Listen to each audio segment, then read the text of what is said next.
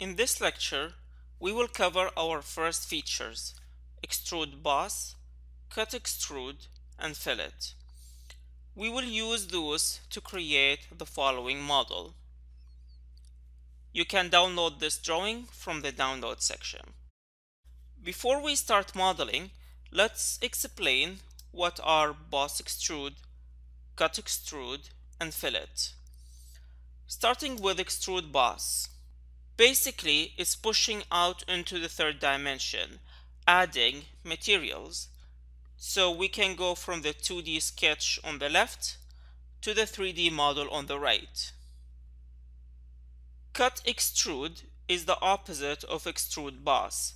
Here we are cutting into the third dimension by removing material.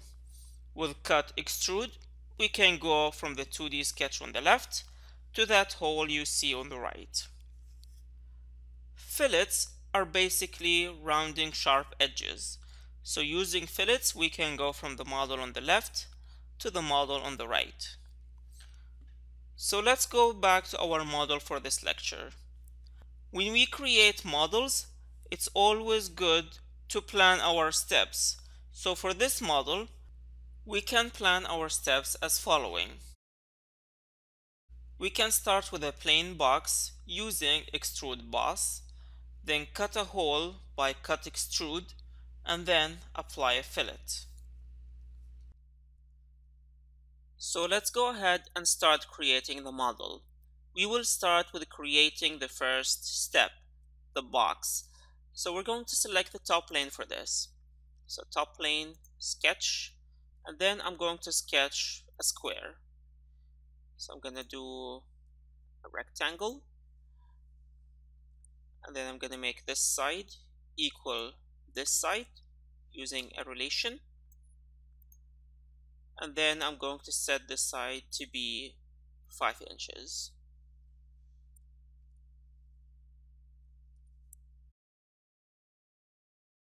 Now we have just done the first two steps of creating a features. The first was to select a plane, and the second was to do a sketch. Now we go to the third step, which is to apply a feature. So we go to the Features tab here in the top, and we click on it. Now we want to create a box, so we're going to use the Extruded Boss feature. So if we click on that, we're going to get a preview of what we're doing. So here we're getting a preview of the extrude. Here, this distance represents how much of an extrude we want.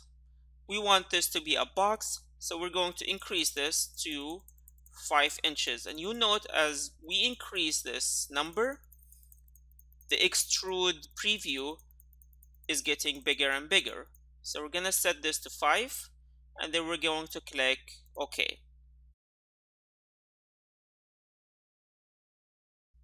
So we just finished creating a box. Now we go to the second step, which is to create that hole in the middle. So we first select a plane. Now let's stop here for a second.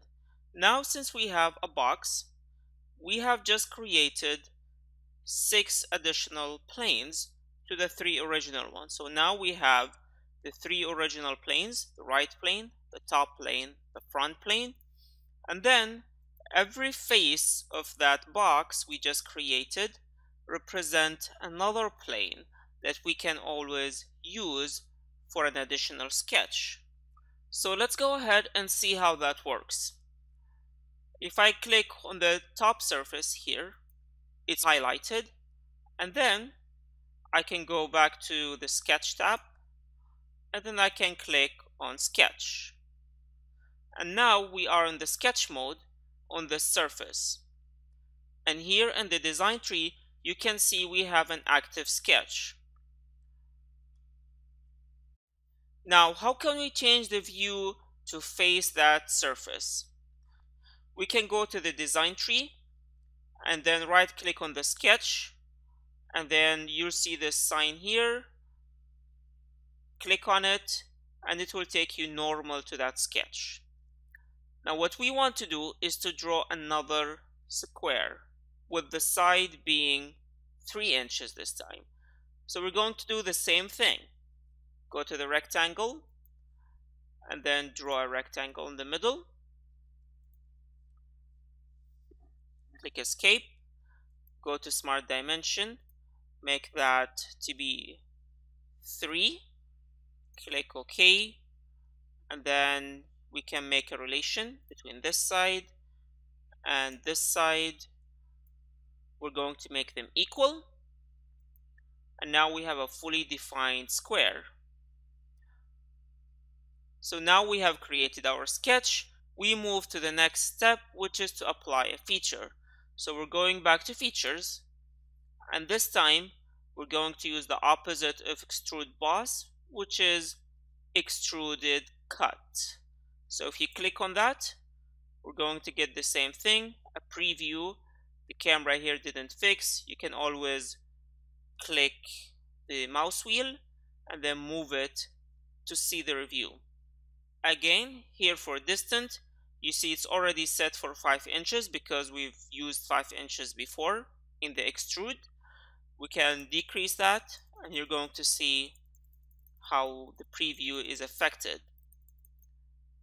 Here in the drop-down menu, you'll see some options. Currently it's set to blind, which means we are setting how much of a cut we want.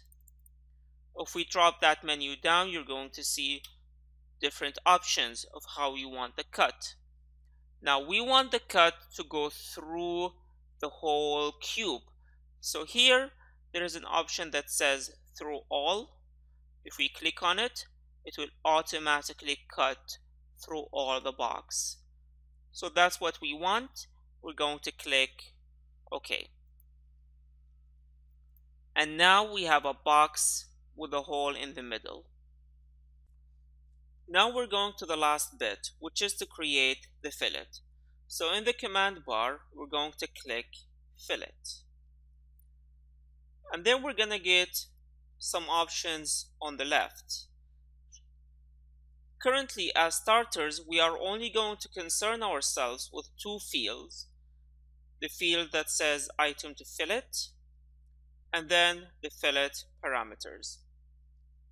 So let's start with the Item to Fillet. Here you can select the edges where you want the fillet to be. According to the drawing we have, we want the fillet to be over all the edges on the top and on the bottom.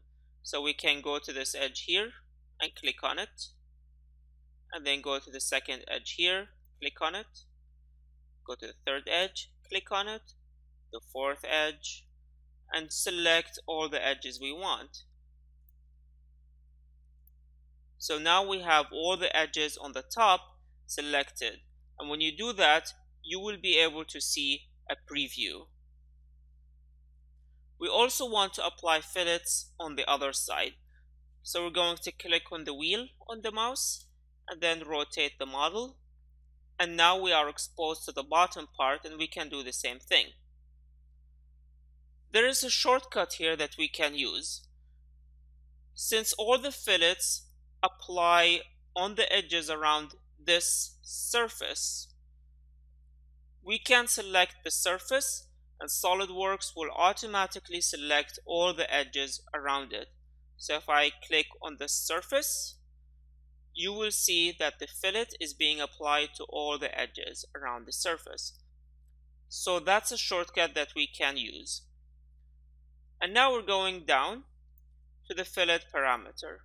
According to the drawing, the fillet has a radius of 0.25 inches. And we can input that here. So if we increase this, you'll be able to see that the fillet is getting bigger. If we decrease it, you'll notice the fillet is getting smaller. We want that to be 0.25 inches, so we're going to type in 0.25, and then if we're set, we're going to the top and click OK. And now we have the fillet created, and that's the model we wanted. While you're here, take some time to play around with those features we just explored. If you have any questions, post them in the discussion board.